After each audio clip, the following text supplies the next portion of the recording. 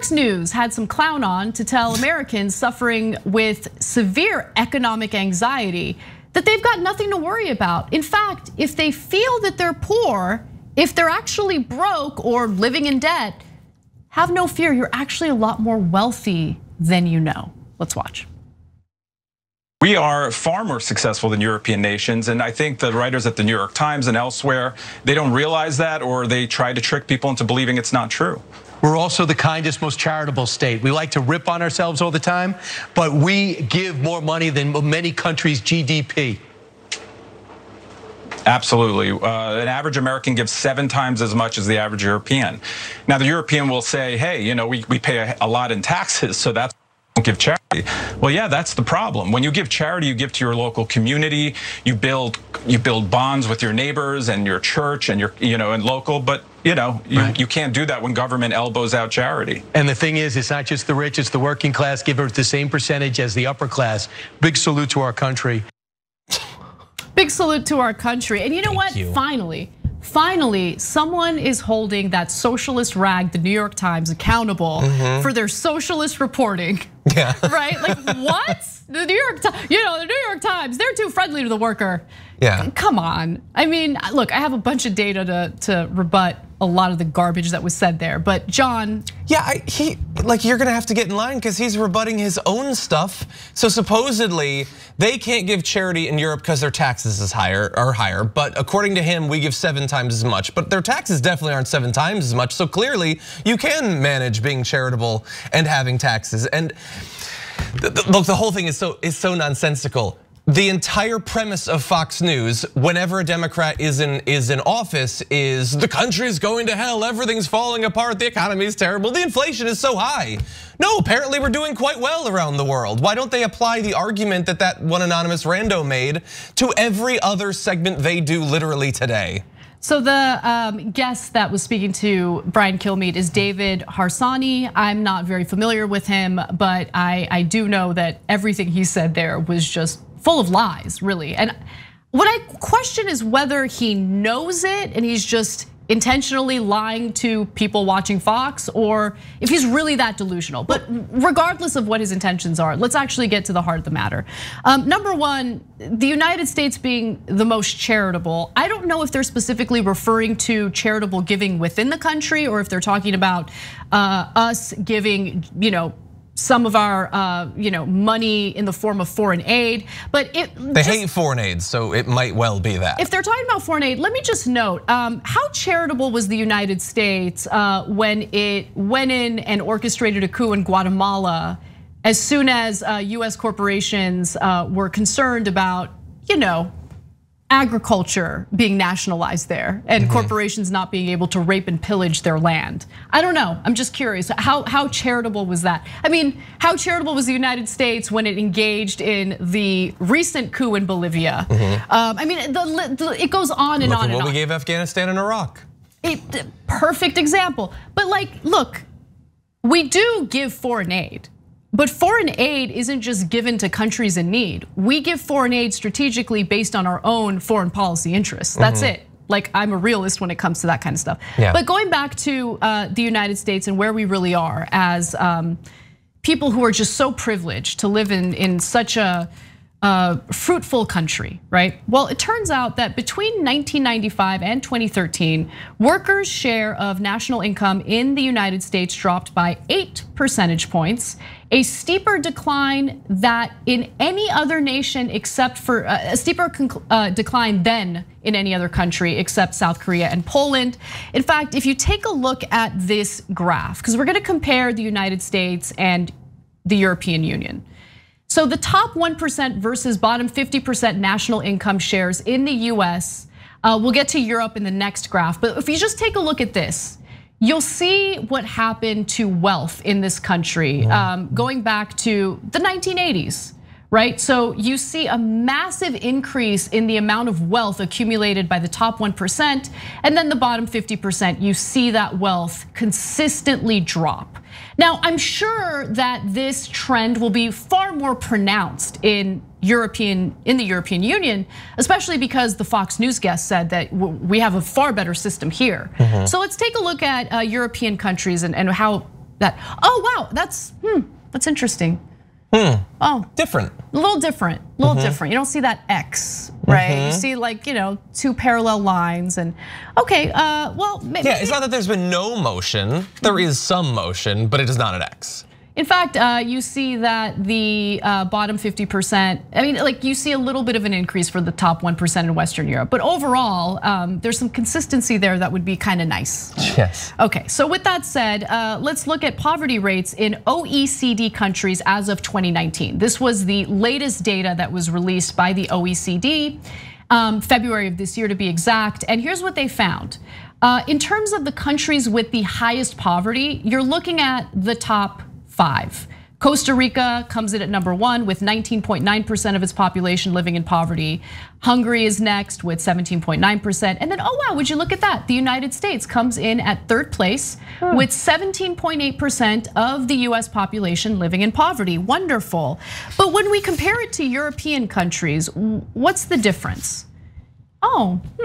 So let's take a look at Sweden, just 8.9%. France, 8.5%, Norway 8.4%, Netherlands 8.3%, Belgium 8.2%. Again, just a reminder, friendly reminder, United States 17.9% of individuals living in poverty. What about jobs? Let's get to jobs. Decade-old OECD research found that an unusually large amount of job turnover in the United States is due to firing and layoffs. Our country is so great. There's always all this innovation and job creation. No one ever gets laid off, right?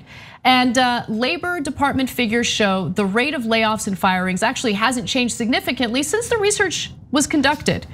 Not only do Americans get fired more than other workers, we also get less warning. Every developed nation beside the United States and Mexico requires companies to give individual workers at least a week's notice before laying them off.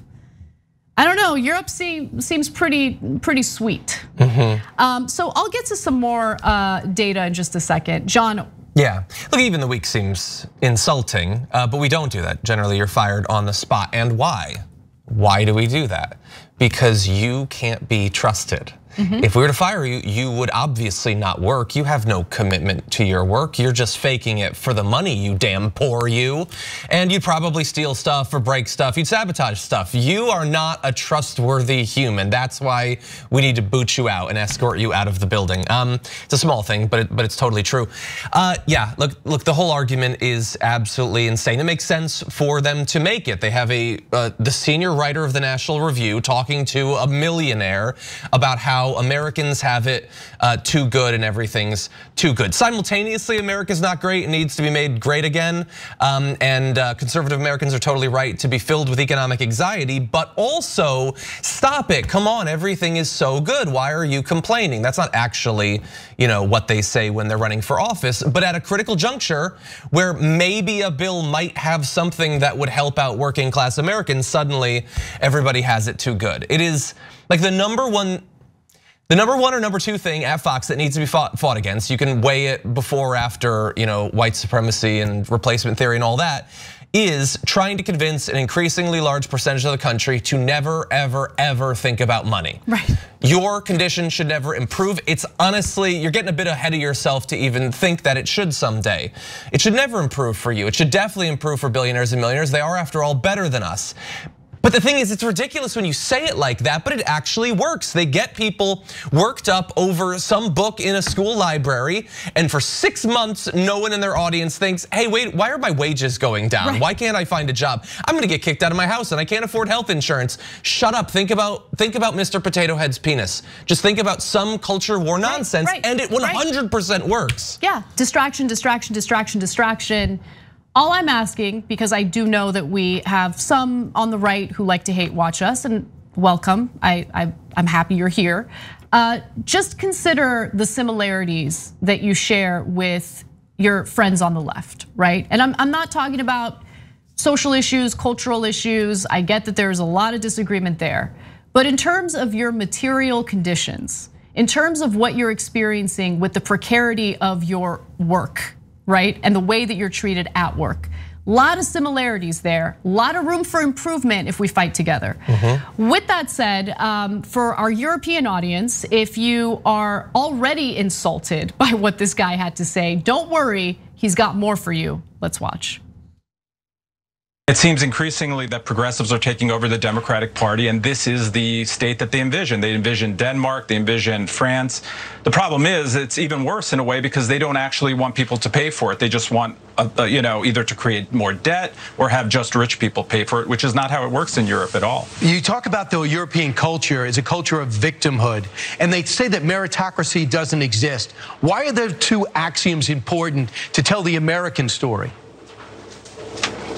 Well, because we excel at almost in every quantifiable way possible. We excel economically over Europeans. It's not because we're smarter or born better. It's because we have a system that is about risk, that embraces risk taking, that is entrepreneurial, that rewards people for the things that they invent and do with money or with riches and fame and all those things.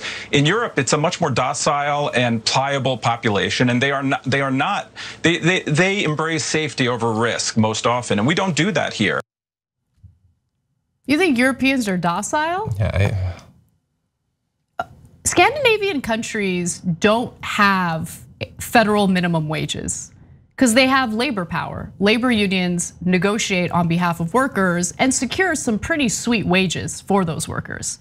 Also, I just want to show you how docile the French are.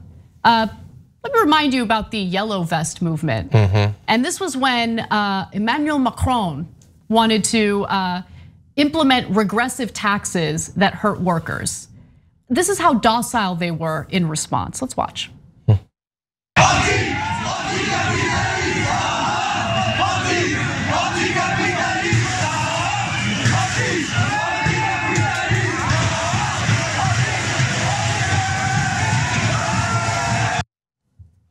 By the way, that was the 27th week of the protests, the Yellow Vest movement. And I share that because the protesters were met with tremendous violence from law enforcement. You can see those videos all over the internet, water cannons. I mean, you had cops just raining terror on them, but they kept showing up until they got Macron to agree to repeal the taxes that he had proposed that would again hurt workers in the country.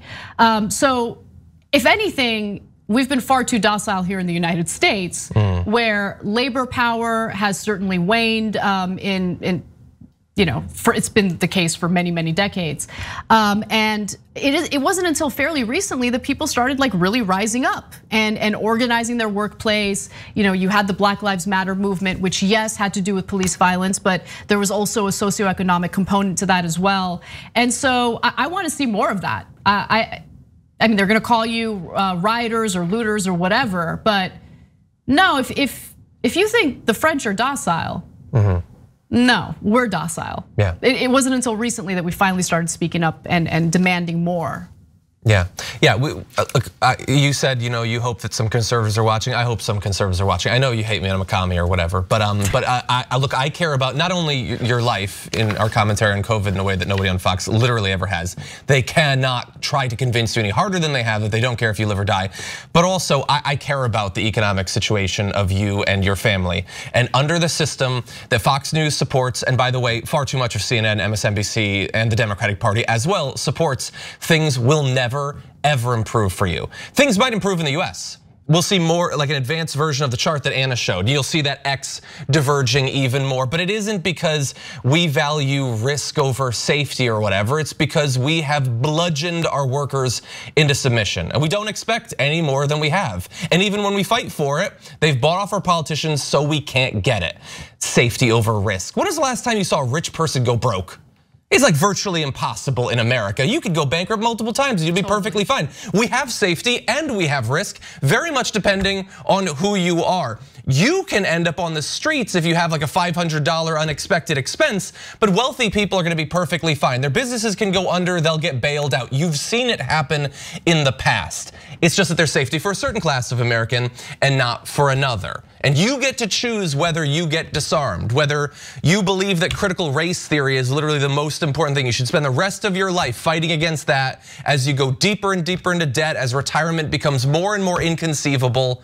We do have a different path. They've tried to convince you that it's a scary one. Take a look around you right now. The present is pretty scary too. Thanks for watching The Young Turks, really appreciate it. Another way to show support is through YouTube memberships. You'll get to interact with us more. There's live chat emojis, badges. You've got emojis of me, Anna, John, JR. So those are super fun. But you also get playback of our exclusive member-only shows and specials right after they air. So all of that, all you gotta do is click that join button right underneath the video. Thank you.